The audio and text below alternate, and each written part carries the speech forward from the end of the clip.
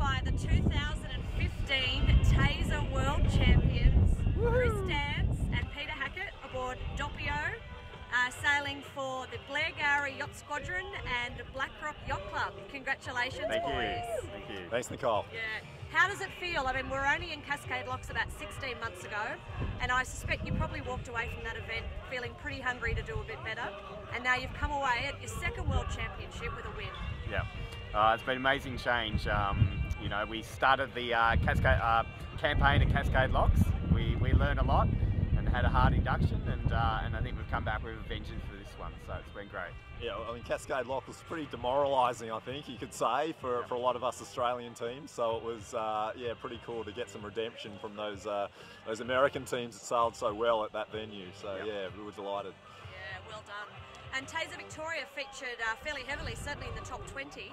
Have you guys banded together and done a heap of training leading up to this event? Yeah, I think that's been a lot of the reason for our success. It's a really tight-knit group in Victoria, and you know, and a lot of new sailors jumping in as well that have really pushed us. And we did a number of regattas leading up.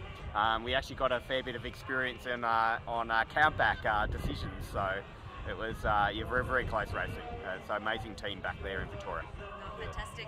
And what can you tell us about the top 5 competitors here at Busselton?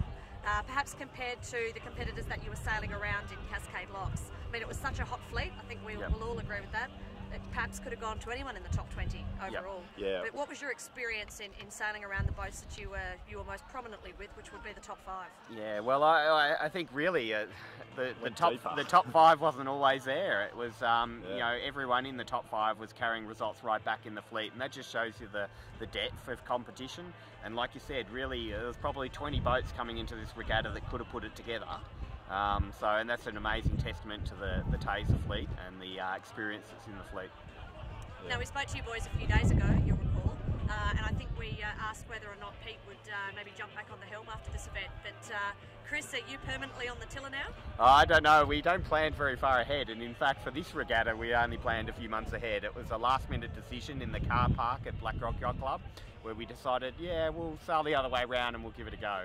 And I bet you now we're looking at each other smiling and think we made the right decision there. Oh, fantastic. Yeah. And Pete, what do you like best about sailing with Chris? And what do you like least about sailing with Chris? All the hard questions.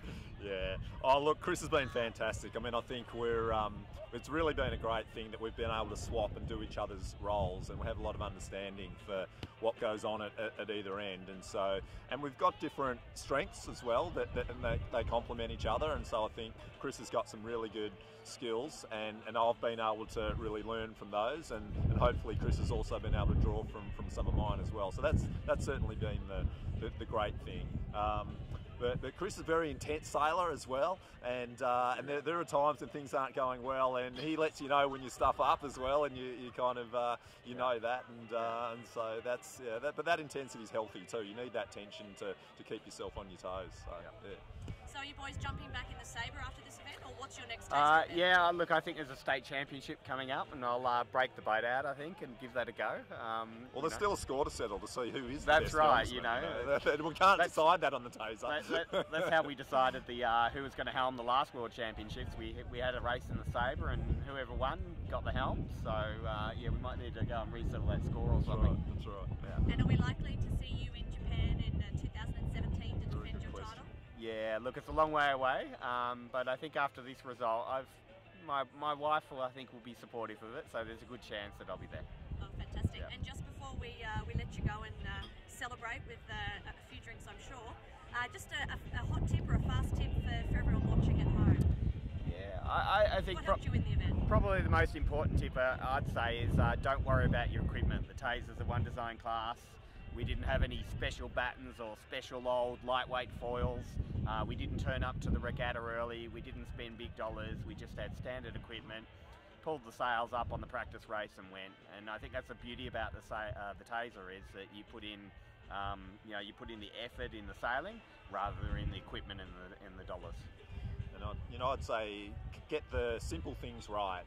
It's sheet tension, your jib sheet, your main sheet, and steering. Those 3 controls are so important to get right, and concentrate on doing the basics well is really important. Well, you certainly did the basics well this week, very well this week, guys. Congratulations again. A really consistent regatta, a very popular couple of winners. So congratulations from all your friends in the Taser community, and enjoy the night. Appreciate thank it. you, Nicole. Thank you. Thank you. Bye.